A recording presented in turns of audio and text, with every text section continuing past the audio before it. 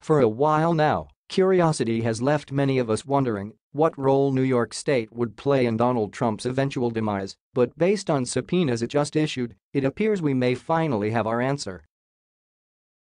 According to the New York Times, late in the day on Monday, the New York Attorney General's office took Michael Cohen's testimony and issued subpoenas to Deutsche Bank and Investors Bank for records regarding several specific transactions involving Donald Trump and the Trump Organization.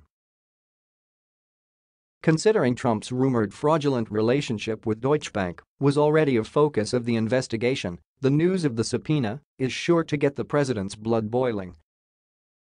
However, the most interesting thing about this news is how tactfully it was deployed.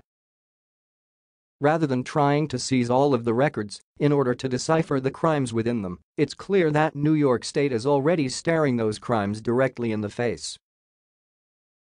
Take Cohen's publicly testimony, for example. In it, he let it be known that Trump falsified his financial situation while attempting to secure a loan to buy the Buffalo Bills football team. Ironically, that just so happens to be one of the transactions subpoenaed by New York State. If there is any uncertainty as to how telling and damning this move by New York State is, perhaps these words from the New York Times article will alleviate it. The inquiry by Ms. James' office is a civil investigation, not a criminal one, although its focus and scope were unclear. The Attorney General has broad authority under state law to investigate fraud and can fine, or in extreme cases, go to court to try to dissolve a business that is found to have engaged in repeated illegality.